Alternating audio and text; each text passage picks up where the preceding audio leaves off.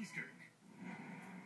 Another Keeping Them Honest report tonight about a working-class town in California we've told you about before. A town where charges of corruption and fraud have left taxpayers outraged. The former police chief of Bell, California, made a whopping salary, almost $500,000 a year, before a corruption case brought down 8 leaders in the city government who now face criminal charges. The former chief wasn't charged in the case, and believe it or not, now he says he wants even more money from the city and the state. He's suing to double his already large pension. That is adding major insult to injury for the city's taxpayers, who ended up footing the bill for a level of alleged corruption in local government that's hard to imagine. Kyung La reports. A 22-year veteran of the Bell Police Force, Sergeant James Cochran, is reminded of the corruption that crushed his town at every turn he takes. Boarded up buildings, vacant homes and lots, and storefront after storefront for lease. But nowhere is a reminder more stark than his own police station, where he says his former police chief was there for only one reason: greed. He was here for his personal gain. He was not here to better the community, certainly not here to better us. He's talking about former police chief Randy Adams, who was pulling in a whopping $457,000 a year for a police force with only 30 officers, way more than top cops in neighboring Los Angeles, Chicago, or even New York. Cash put in his pocket by a city manager and others who were paying themselves inflated salaries. The city manager taking home more than $1 million. This was the reaction when the public found out. Outrage, anger boiled over. Prosecutors nabbed 8 city leaders, saying they used public funds like a personal piggy bank, looting the working-class city of millions of dollars. They faced criminal corruption charges. Chief Randy Adams wasn't charged because Adams didn't directly control the city's money. But even the judge wondered in court, I don't know why he's not a defendant in this case. So where is Adams today? He lives in Simi Valley, an upper-class LA suburb 50 miles northwest of Bell, just off of Country Club Drive in a gated community. His 5-bedroom, 5-bath, $800,000 home overlooks a picturesque golf course. Disgusting. And the fact that he is living this lavish lifestyle on the backs of us. Bell resident Denise Rodarte calls Adams the one who got away. Arrogant, cocky, criminal. If I can find the dictionary where it says corrupt police chief, whatever, his picture would be on it. He's the epitome of what is wrong in this country. She says that because of these emails from 2009 exchanged between Adams and Angela Spaccia, Bell's former assistant city administrator.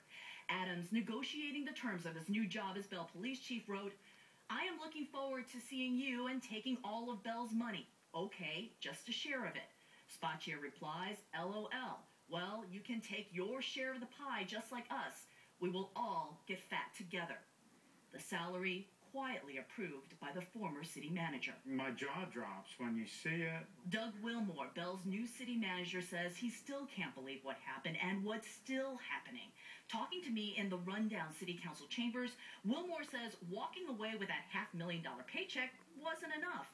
The former police chief is now suing the city of Bell for what city sources calculate would amount to $600,000 in severance and unused sick days. From this small city, from this poor community, to then have it revealed, get fired, and it actually comes back for severance. It's incredible. It's outrageous. But seeking severance isn't apparently enough. Randy Adams wants more money from the state of California for his pension. Adams is also suing the state to double his pension to $500,000 a year for the rest of his life.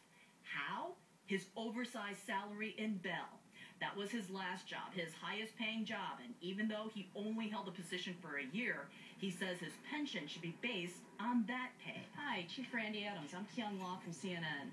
We caught up with Randy Adams in Simi Valley. The people of the city of Bell say you milked them for a salary that was extraordinarily high, and now you're trying to do the same thing with the state.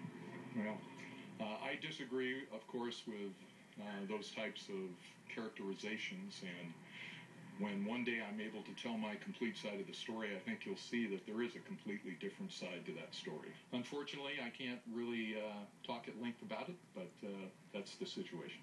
Did you think you deserved to make double what I've made the all LA I've made all the Chief comments made. I can make at this time.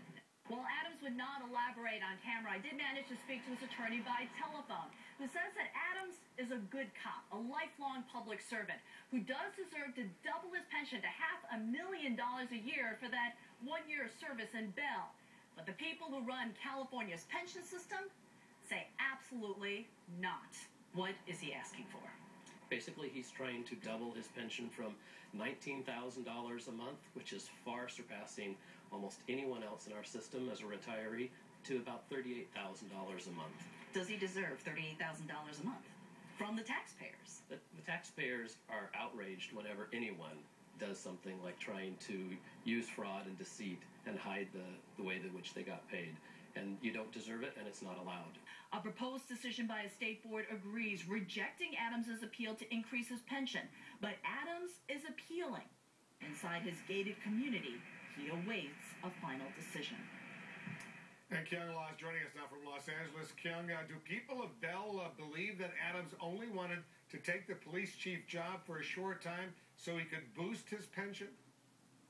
Well, they believe it's twofold. In the short term, Wolf, they believe that it was that inflated paycheck. But in the long term, absolutely. It's called spiking your pension. You just take a job to increase what the state will pay you for the rest of your life. Juking the system is what it's also referred to, but the State Pension Board also agrees. That's why they're fighting it. Why did they pick Adams for the job in the first place? Well, it's all who you know, right? Wolf, in this situation, the documents appear to show that it was who he was friends with, and that's what got him into the city of Bell, and that he was merely just trying to cushion that pension pay. But the people say, hey, we don't want this guy. We didn't think he was anything special, and the state agreeing with that, they believe this is a backroom deal. That's why they're also fighting it. What a report. Kyung Lah, thanks for doing it. Appreciate it very, very much. Just ahead, the Google searches that